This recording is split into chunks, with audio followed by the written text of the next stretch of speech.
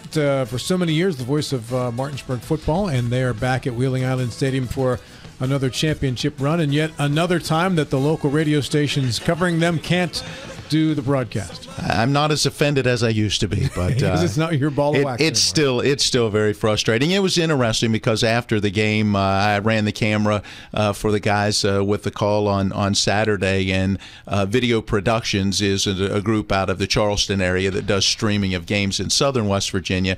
Their guys were up there running their cameras and so forth, and apparently they're not aware of all of that because as we're wrapping up, they're like, "Hey, have fun next week. Good luck next week. Enjoy the game next week." And we're like, "We don't get to do it." What? Yep. And it's like you've not experienced this yet. Well, welcome to the experience of following your team through 13 out of 14 games that they play. And not the 14th. The last one being told, we'll take it from here. For the uninitiated, is this a rights thing? It is.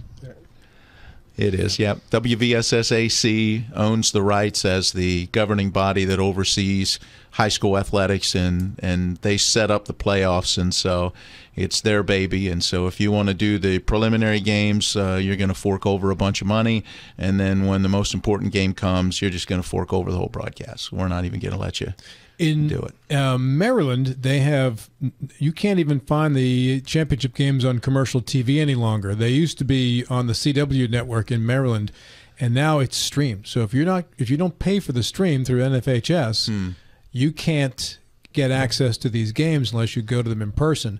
And this is we keep hearing about how this is amateur athletics and whatever. And what are they doing to these? What used to be free to the community to be able to watch on a commercial television station? It's now pay-per-view stream. Is where it has all gone. There's something bad about that. At 9:37, let's welcome in Senator Mike Stuart out of Kanawha County. He is a former U.S. attorney and a candidate for Attorney General as well. Mike, good morning. Thanks for joining us. Hey, good morning. Thanks for having me. Great to have you here. So did you and Bill Powell collaborate in your days as a U.S. attorney, Mike? We did. Bill Powell was great to work with and a consummate professional. I used to joke with him periodically because we were both U.S. attorneys together, and we'd have these meetings with other U.S. attorneys, and I'd refer to him as the junior U.S. attorney from West Virginia, only as a joke. I mean, because there's nothing junior about Bill. He's a consummate professional and a really, really good lawyer. Yeah, we've used Bill on the program many times to help us with some legal stuff in regards to understanding some certain court decisions and whatever, and he's just a great guy. I want to bring you on the program today because obviously Ryan Weld made the announcement that he would not run for Attorney General, which left you and J.B. McCuskey as the two main combatants for that position. We just had JB on the program in the previous segment. Your thoughts about Senator Weld dropping out and what is now a two-man race between you and Auditor JB McCuskey? Well, listen, I think everybody's got to make their own decisions. Running statewide is a huge task. I mean, it's one thing to run for state senate where most of us have 3 or 4 or 5 or 6 counties. But running statewide in 55 counties is incredibly taxing, and I respect Senator Weld. I serve with him in the state senate. I'll continue to in this coming term. He served our country. He certainly campaigned with energy, and I say that with Senator Weld dropping out of the race, the most competent opponent in terms of being a practicing lawyer and somebody who's worked as a prosecutor is no longer in the race. I read that quote that you had on there, and I was going to ask you to elaborate about that a little bit. You kind of just did right there. Is that your main issue there with McCuskey? No, I think there's a whole host of issues. And listen, I have a big agenda. And when I was U.S. attorney, had a big agenda, and we did big things. Prosecuted 2 members of the state Supreme Court for the first time in West Virginia history. 1 Republican, 1 Democrat. I didn't care about political party or partisan politics. Largest elder fraud prosecution in the history of West Virginia.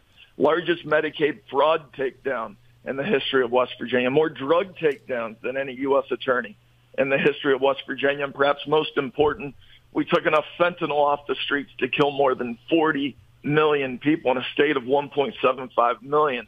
No, my biggest issue with JB is when you look at my record It's a record of preparing over 20-some years as a lawyer at the highest levels, practicing at the highest levels, versus somebody who has not practiced law now for at least 8 years, and who I think has a lot of things in the record that folks need to be aware of. One of those being, I'm a big, strong supporter of the Second Amendment. I think whoever the next Attorney General is ought to have a proven record of standing in support of the Second Amendment. And State Auditor McCuskey voted 4 times while he was in the legislature, 4 times against the Second Amendment and against concealed carry. I think that issue alone would disqualify you from being the Attorney General in West Virginia. But beyond that, here's a candidate who's taken truckloads of cash, tens of thousands of dollars, from Democrat liberal personal injury attorneys across West Virginia.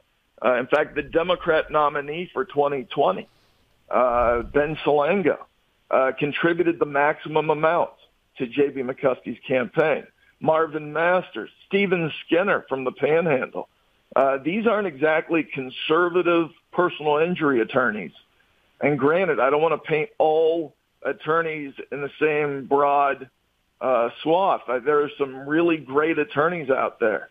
But folks who are working actively for liberal causes and liberal agendas, I have to question why you'd take so much money from those interests. And so I think as we get into this campaign, as we dig into issues, I think these things matter a great deal. And my campaign could perhaps be defined in 2 words: experience, and 3 words: experience in expanding freedom for West Virginians.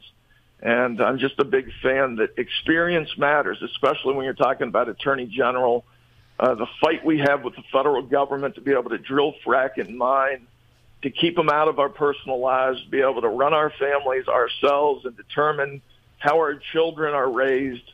You need an Attorney General that's hands-on, understands how to practice law, and knows which side of the courtroom to sit on, and has worked at the highest levels, and I've done that.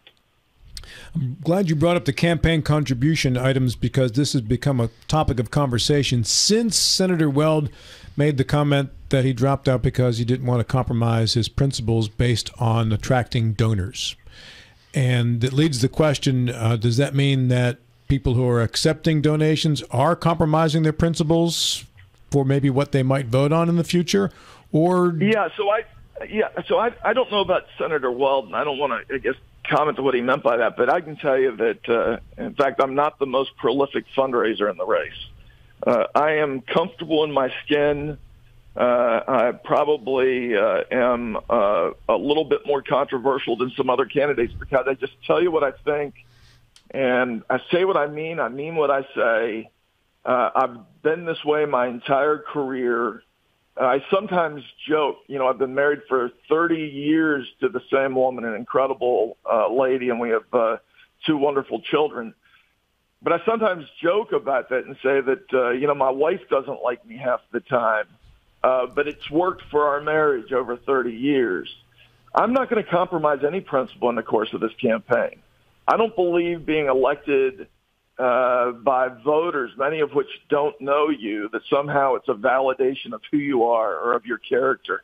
I think the best thing we can do as folks who want to serve the public and serve in roles like Attorney General is be who we are and let folks know who we are and let them vote on the basis of what they view as most important to them.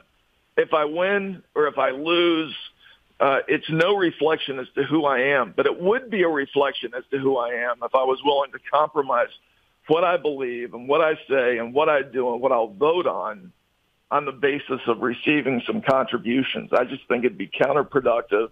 It'd be a horrible way to be involved in public service. And I trust voters at the end of the day to know issues, and if they support me to help my campaign. But I can tell you, I've never been asked during the course of my career or my run for the state Senate or my run for Attorney General to say, hey, how are you going to vote on this issue? And I'll decide whether I'm going to give you a contribution or not. I'd find that offensive, and it'd be somebody that I wouldn't want a contribution from. this is John Gilstrap. Good morning. But isn't that what you're implying about JB having, you call out specifically liberal donors and then you name specifically some of the liberal donors? Isn't that an implied accusation of a little too strong a term of influence peddling, but it's kind of the root of it, isn't? Oh, I think it goes deeper than that. In fact, it's worse. It's not about influence peddling. It means that that's where I trust that that's where JB stands on the issues. J.B. McCuskey taking all that money from personal injury attorneys, I don't think he's in any way, I would never espouse that he's taking dollars for his actions if he becomes Attorney General. I just think he agrees with that view, which is completely out of the mainstream, completely not consistent with the vast majority of West Virginians. I think it's important that who our next Attorney General is, and I campaigned on this when I ran for state Senate. I think it's important that your state senator, I think it's important your Attorney General, I think it's important that your governor reflect your values. And so I think the idea of taking tens of thousands of dollars, truckloads of cash from liberal Democrat personal injury attorneys reflects who you are. And so I in no way, though, believe that that money is going to influence the way he's going to vote. I think that money reflects the way he's going to run the office of Attorney General. But at the end of the day, whoever wins the office is the Attorney General for the entire state. So it will be the Attorney General for liberals as well as for conservatives. So I don't see the harm of taking the money from one source versus another. I mean, to imply that that there's this monolithic liberalism that to take money means you support everything that the liberal cause says, it just seems sort of simplistic to me. So I disagree with you. And so I think to take that position would be to say, don't look at how I voted on gun control. Just take my word for it that I'm going to reflect the values of West Virginians who support gun rights in the Second Amendment. Different thing. And so that's a different thing. No, I don't think it's different. Well, at all. No, I mean, if we look at voting records and where people get their dollars in their campaigns, it reflects who we are as candidates. But you're demonizing the source of money. We're not discussing the absolute value of the votes. They're two different things, in my mind, I would think. And well, so let me put it this way. I think it's important that voters have all the information available to them. If somebody is anti-Second Amendment, if somebody's voted 4 times against concealed carry, I think it's important for folks in West Virginia, whether they're for gun control or whether they support the Second Amendment, I think it's important that they have that information available to them.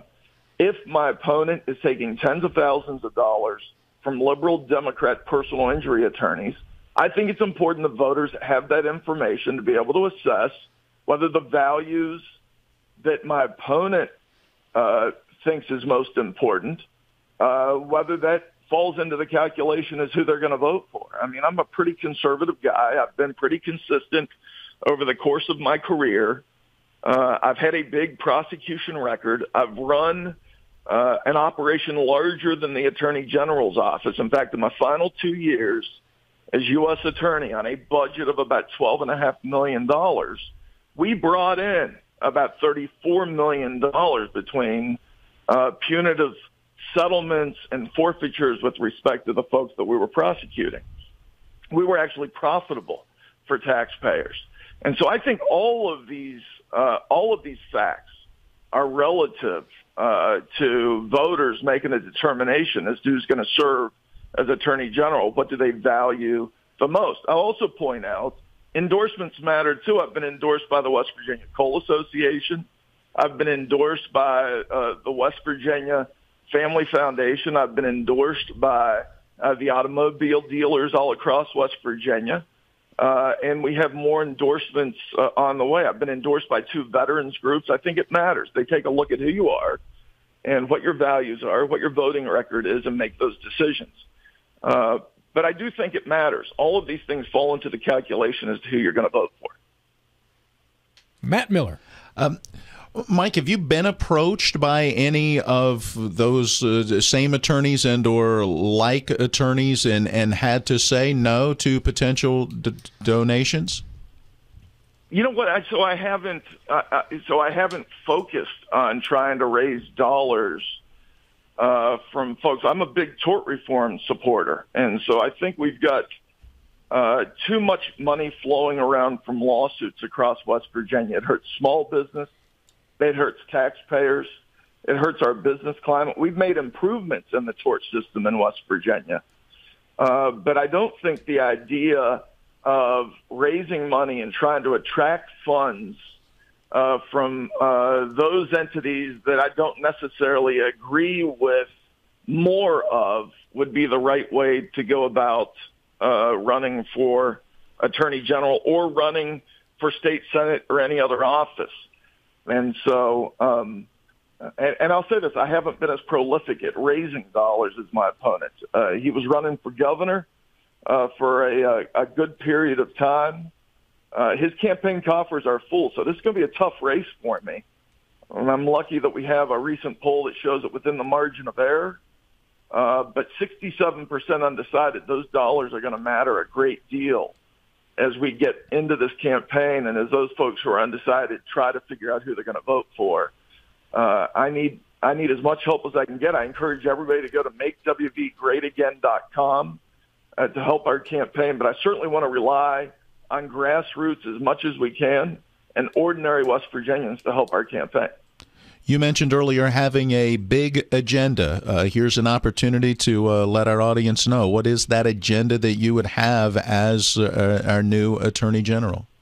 Yeah, so first and foremost, I think one of the things we have to continue to do, and we have to continue to pound on Washington. I was asked by somebody, what do you think is the biggest challenge facing West Virginia? I think it's liberal policymakers and unelected bureaucrats in Washington, D.C. They force feed down on us the policies that we don't want in West Virginia. So first and foremost, we're going to continue to focus on drilling, fracking, and mining and federal overreach. I'll be incredibly aggressive in that arena. I have a lot of experience working in the federal courts. I was able to build a big, effective team in the Southern District of West Virginia to make sure we were incredibly effective working in the federal courts. And unlike no time in our history, Attorney General matters, perhaps the most important position on the ballot, because it's going to affect every West Virginia family, from Martinsburg to Charlestown to Charleston and Huntington. It matters a great deal. But other things that are going to be on my plate that I think are incredibly important is CPS and CPS reform. We have a system that's just not quite working the way it ought to be in West Virginia.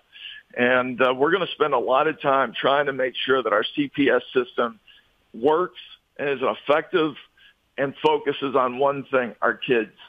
And we had that situation not that long ago here in Charleston in one of our burbs where 2 kids were found locked in a barn. It's not okay. And we need to make sure that it's a priority for all of us. And then thirdly, I have a lot of experience, more experience than anybody perhaps who's served in the role of Attorney General in the opiate area. And I've said this, the revolving door has got to stop in West Virginia.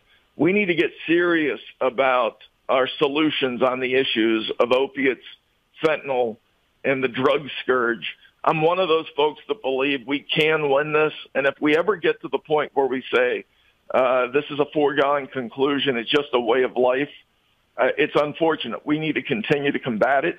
Drug dealers should be behind bars. I say this often. There are efforts at criminal justice reform to speed up the revolving door from inside to outside. But I'll say this. If you're a drug dealer feeding those poisons to our children and our families across West Virginia, we need to build another prison because that's where those folks ought to be. And so those are my 3 top priorities. But, of course, there's a whole host of other things that we'll be focused on, whether it's Medicaid fraud, domestic violence that I've worked a great deal in as U.S. attorney, or elder fraud, one of the least reported, most sinister crimes across West Virginia and across the country. elders and seniors and older citizens in our country are being besieged every single day by fraudsters, trying to separate them from their life's savings and earnings, whether it's lottery winnings or a tax statement, all of which are fraudulent. But we need a good, vigorous consumer protection division at the Attorney General's office that will really focus on these things. Mike, I only have about a minute left, but I wanted to ask you, in regards to some of your agenda, would you need to expand the Attorney General's powers to include more criminal jurisdiction? So I called for that earlier. So that would depend on the legislature granting it. But I think in the area of corruption and state agency fraud, it makes sense. I'll point out that there was nearly $90 million of COVID unemployment fraud in West Virginia. How much of that's been prosecuted so far? Virtually none of it. And so state agency fraud exclusively and corruption that touches the heart of Charleston ought to be something the Attorney General ought to be able to take a look at while working with fellow prosecutors from across the state of West Virginia. But in no way would I want to expand the authority of the AG beyond those very exclusive small areas that aren't getting the attention that they need. Mike, I appreciate your answers, and I appreciate your time this morning. Best of luck to you, sir. Thank you very much. Appreciate it. Senator Mike Stuart.